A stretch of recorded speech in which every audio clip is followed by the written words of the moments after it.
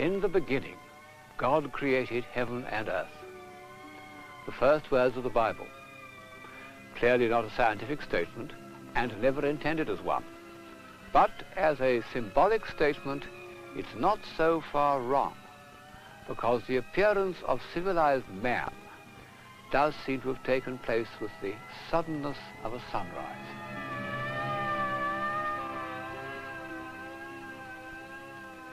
The evolution of this figure, whom we know from skulls, with low forehead and crunching jaws, who came out of his cave to hunt and eat, into this man living in a shining hall with geometrical proportions and recording the passage of time in beautiful hieroglyphics. This process, which by evolutionary standards should have taken millions of years, seems to have taken only a few hundred. Where did it happen? Historians give contradictory answers, as one archaeological discovery cancels out the other. But from ancient times, people have believed that it happened in Egypt.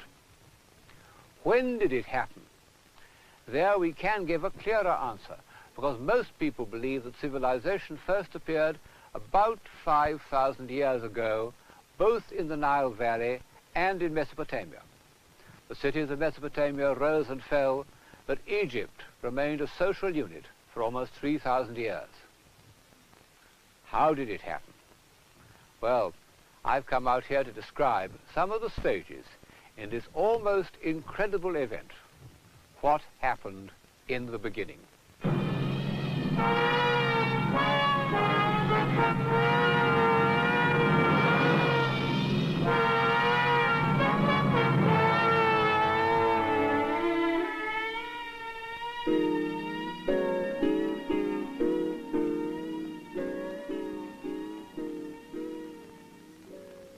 We find the answer in the earliest Egyptian art. From about the year 2800 BC, it reveals nearly all the qualities that we value in civilization. A sense of beauty and of the dignity of man.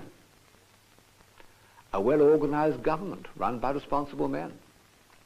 A belief that man could be inspired by the gods.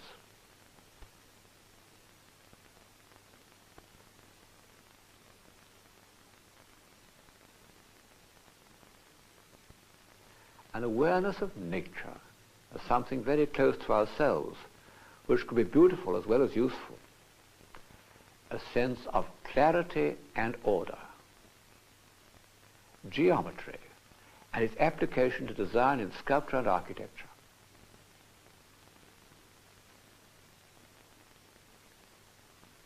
All these qualities appear in Egypt 1,000 years before they appear anywhere else.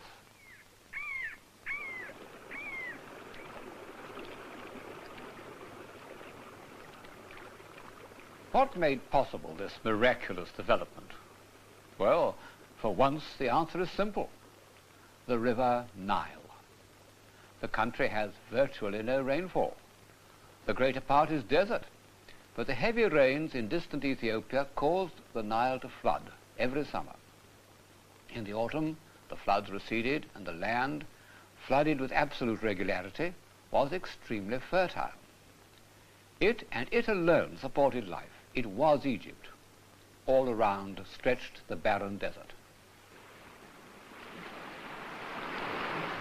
Pouring northwards over the cataracts of the Nubian hills, the Nile floods brought with them silt, a rich deposit of fresh earth which was left behind every year when the floods went down.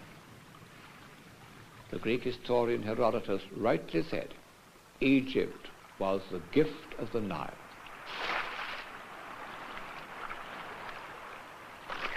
Very early, the Egyptians learned how to profit from this unique situation. They lived mainly on the desert shelf and came down to collect water. They built canals, dug wells, constructed water wheels, cultivated and herded.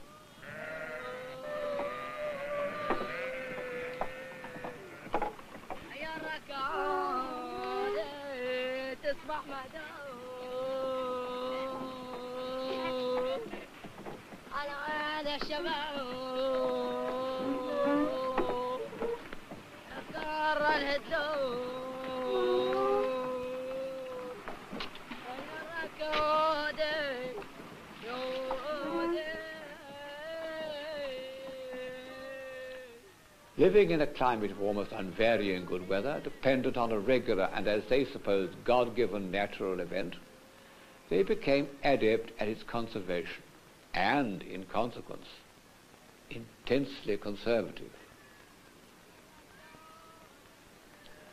The Nile ran from south to north, so that the sun made a complete arc over it. The sun rose in the east, and it was on the east bank that they built their cities. It died in the west, and it was on the west bank that they buried their dead. Light, the sun, water were life. Darkness and the desert were death. They worshipped the sun under various titles. They thought that it died every night and was reborn. They believed in the immortality of the soul and the resurrection of the body. They believed that good deeds would be rewarded in afterlife. What a leap forward of the human mind from the days of voodoo and human sacrifice. Politically, the crucial step was taken in about 3000 BC. The separate Stone Age communities along the Nile were welded together by a warlike king. Now the narrow strip of Upper Egypt and the wider fertile belt of Lower Egypt, the Delta, would work together. The benefits were immediate. The king who achieved this is thought to have been called Narmer. Here he is on a pallet, a sort of plate for offerings to the gods. Below him, the uniting of the two kingdoms of Upper and Lower Egypt, the cooperation on which all the future prosperity of Egypt depended, is symbolized by the intersecting necks of these two monsters. This side is still rather voodooish, but the other side, depicting King Narmer, is clear and orderly, and already shows some of the characteristics of Egyptian art, especially the way in which the heads are turned in profile and the chests are frontal.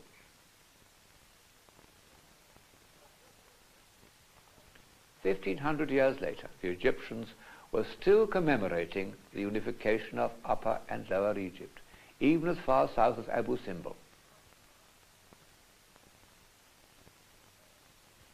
The figures representing the two regions are binding together the lungs, the organs vital for life, and rightly so. Whenever the unity was threatened by the breakdown of central government, Egypt suffered. No transport, no building, no productive human life was possible without the Nile, and it has remained the center of life for the Egyptian peasant.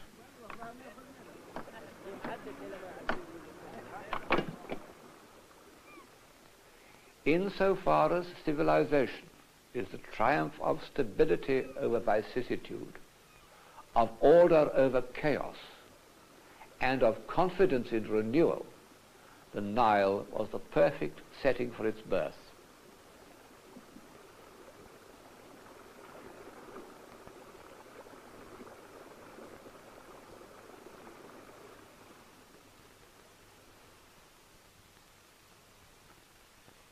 Soon after 3000 BC, a new capital was established near the junction of Upper and Lower Egypt.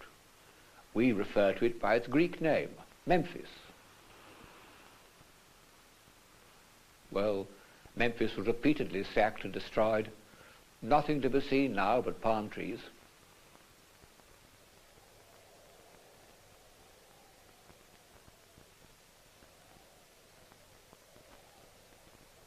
But a few miles away, on the first shelf of the desert, a king named Zoser built a royal retreat, half temple, half a place for peaceful rites and pleasure. And in the middle of it he built as his tomb the earliest pyramid.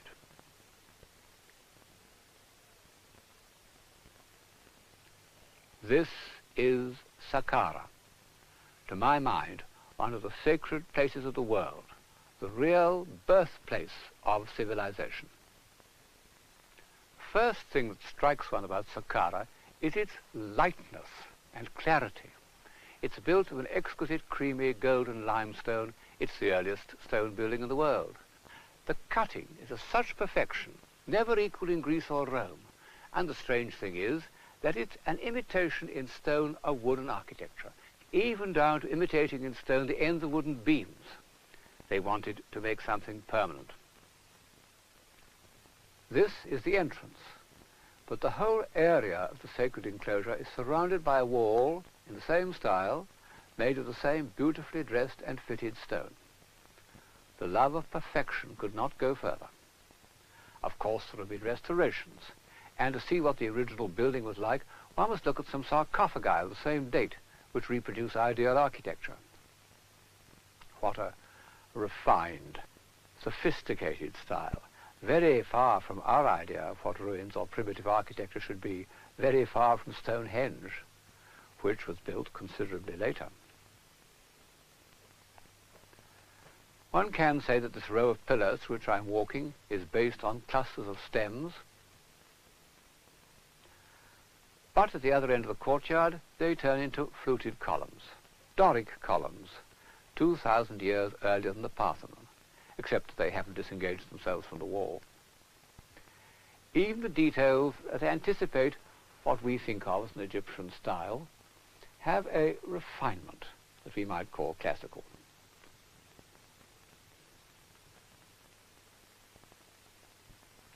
The oddest buildings of all are those that run along the north side of the court in which sacred festivals were held.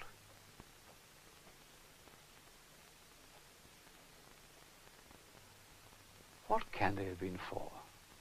Were they little chapels? They're difficult to enter, and when one gets inside, there's a blank wall. But they have fluted columns of the utmost elegance, which lead up to capitals with holes for flagstaffs. One is completely baffled by the extreme sophistication and the incalculable purpose of this exquisite architecture. Combination of measuring mind and responsive hand cannot go further. The date, 2770 BC.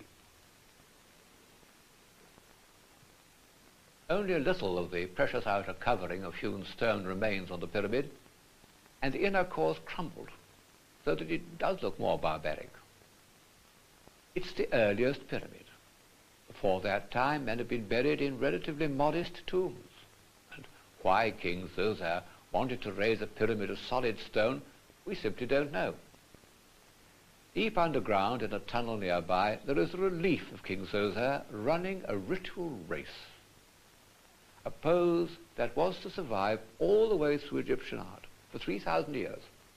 Only it was more usually associated with victory than with religious ecstasy. In prehistoric times, kings had run an annual course to prove their continuing energy to rule, and this test may have survived as a ceremony. It has a glorious energy and elasticity. These people had a long run ahead of them.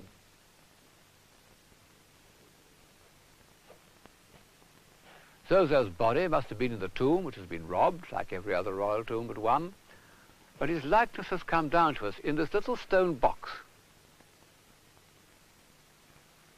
Battered but grandiose. The man who dominates Saqqara is not King Zoser, but a mysterious, haunting character named Imhotep. According to Egyptian legend, he was a sort of Prometheus, the first student of medicine, the first student of geometry, the first architect. Well, a fairly evolved architecture of brick and wattle did exist before his time.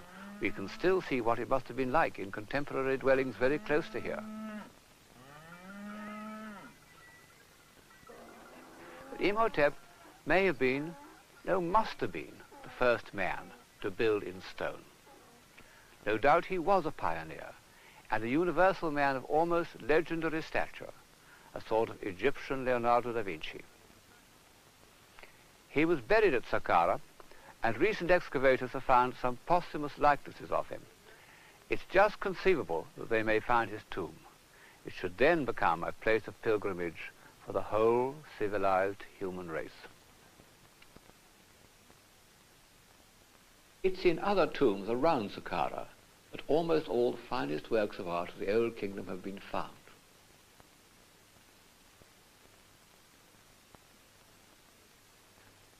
These tombs were built to commemorate noblemen who were usually shown as a statue in a false entrance inside.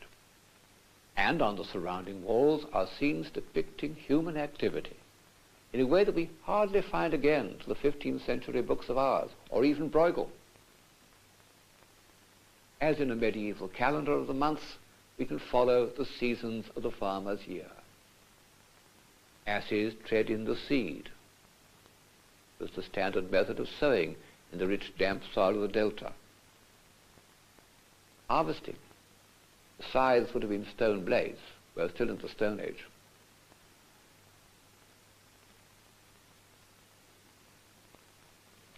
The crop is loaded into rope baskets. The Nile had made Egypt the greatest wheat-producing country of the ancient world.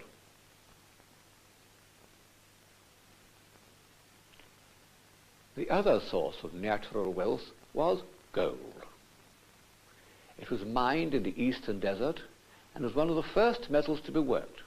Here are artisans blowing down hollow reeds to keep the charcoal furnace at the right temperature for smelting the gold. The craftsmen who worked on the gold collars and jeweled headdresses were chosen for their grotesque size, either very tall or dwarfish, so that if they tried to steal or run away, they could easily be identified. These reliefs are also full of vitality. On a Nile boat, the boatmen were obviously as rowdy as Thames bargees. With what energy and zest the artist has portrayed this local brawl.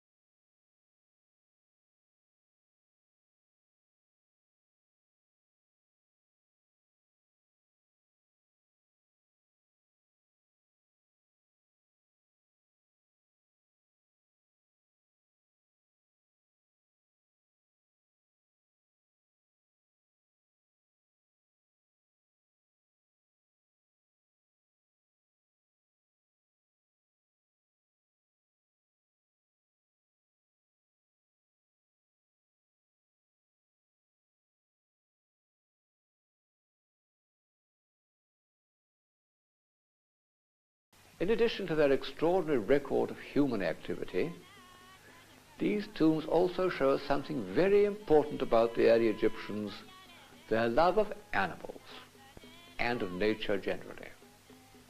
They show all the stages of animal husbandry. A bearded farmer helps in the birth of a calf.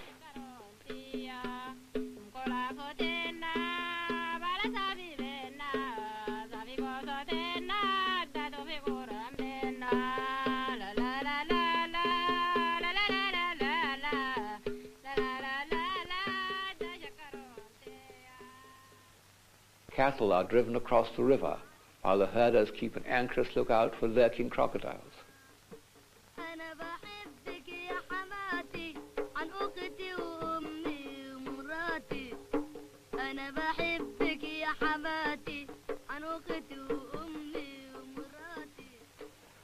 Among the tall reeds of the swamps, a small boy fishes, oblivious of the drama of the hippopotamus hunt at the other end of the boat.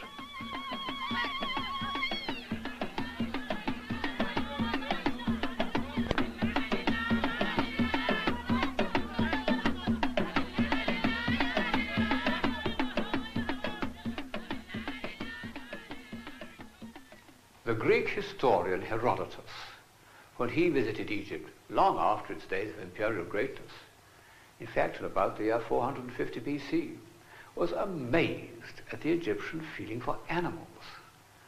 They didn't seem to think of them as a separate species to men. Very shocking to a Greek. And he tells how, when a house is on fire, the first thing the Egyptians do is to save the cats. They hand them from one person to another while the house burns down. In all this there may be some element of totemism, but totemism alone doesn't account for their amazing curiosity about different kinds of birds and fishes. There are said to be 18 kinds of bird and 15 kinds of fishes represented in the tomb of Ti. Nor does it explain the delicate sympathy with which every species is observed.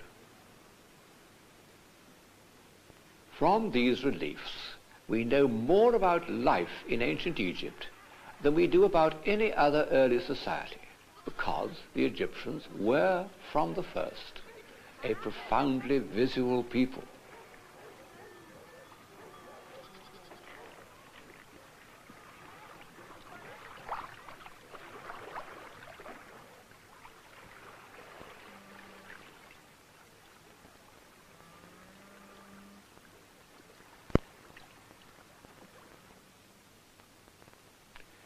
In Egypt, one is tempted to paraphrase the opening words of St. John's Gospel and say, "In the beginning was the image, and the image was with God, and the image was God."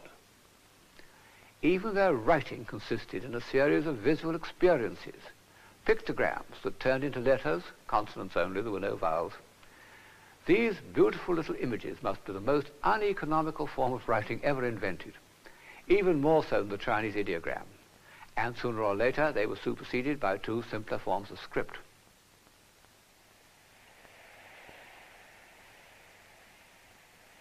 Very early they came to be recorded on another Egyptian invention, papyrus.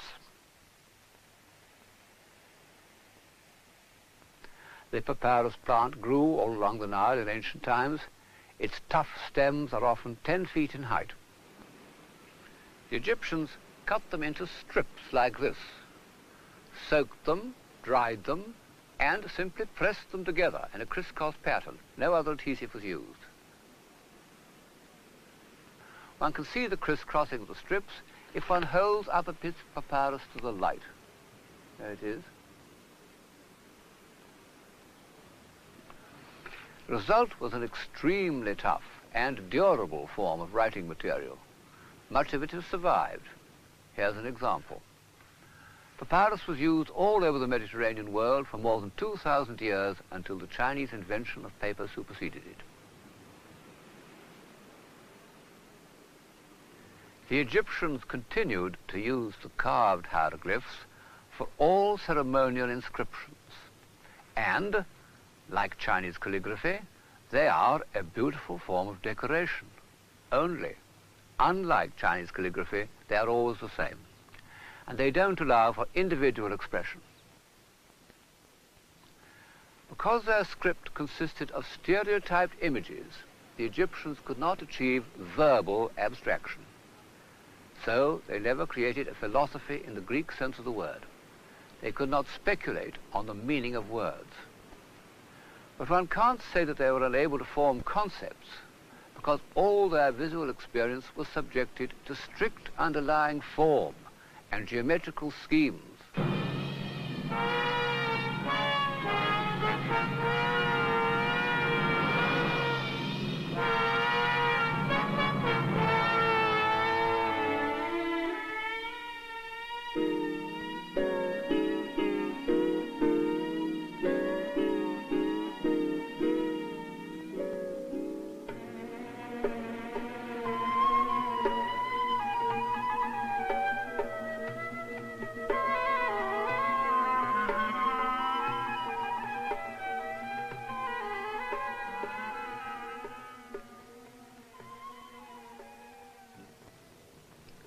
The pyramids. They've got Egypt a bad name. You remember pictures in the Children's Encyclopedia of hundreds of slaves pulling huge blocks under the lash of a brazier. It is possibly true, as Herodotus counts, that the Great Pyramid demanded the labor of 100,000 men for 20 years. But the blocks floated up to the site during the flooding of the Nile, and these men were not slaves or prisoners. We even know what they were paid. The whole exercise may well have been undertaken in an almost devotional spirit, like building a great medieval cathedral, a monument to their god-king.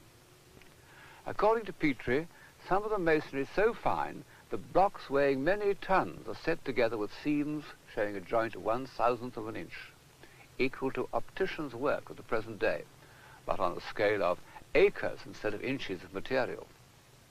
The blocks were cut by bronze saws with diamond edges, and the Great Pyramid consists of 2,300,000 blocks. Napoleon, when he saw it, calculated that with the stones of the 3 pyramids, he could build a wall 10 feet high and a foot wide all round France. For nearly 4,000 years, until the 19th century, the Great Pyramid was the tallest building in the world. Well, in the end it does seem somewhat unimaginative to devote so much labor to mere size. They look like brutal assertions of power until one sees them. Then one realizes that these vast exhibitions of solid geometry were perhaps the only things that could hold their own at the junction of cultivated Egypt and the annihilating desert that stretches interminably to the west. I don't suppose that its builder, Kafur, commonly known as Cheops, thought of it in that light.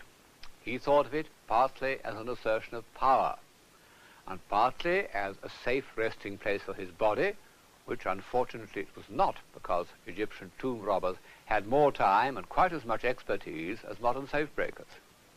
And he also thought of it, as did his subjects, as an indestructible assertion of faith, and this it has proved to be.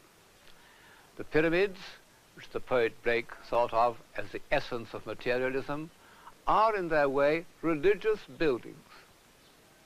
Religious also is that other familiar image that crouches in front of them, the Sphinx.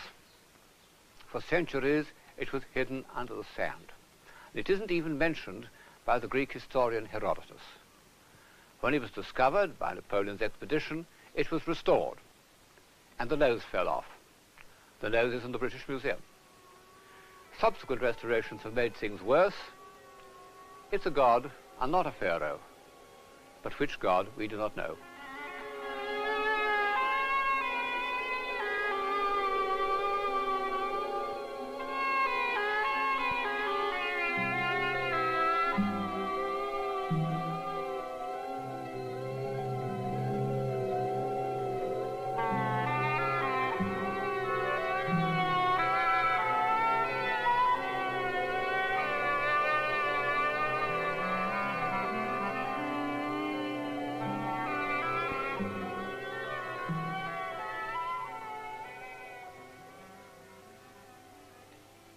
The sculpture of 2500 BC shows the same confidence and energy that went to build the pyramids. When I look at small children hopping and bouncing, I think, that's got to last them 70 years. The energy of the Old Kingdom lasted 700.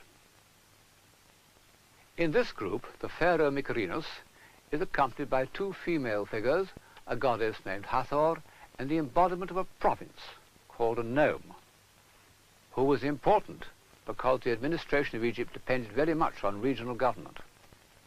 In fact, regional autonomy was the cause of the growth of the Old Kingdom. Another group, by the same sculptor, shows Mycerinus and his wife. See, she is treated as his equal. The days when wives of the pharaohs were tiny figures at their feet are 1,000 years away.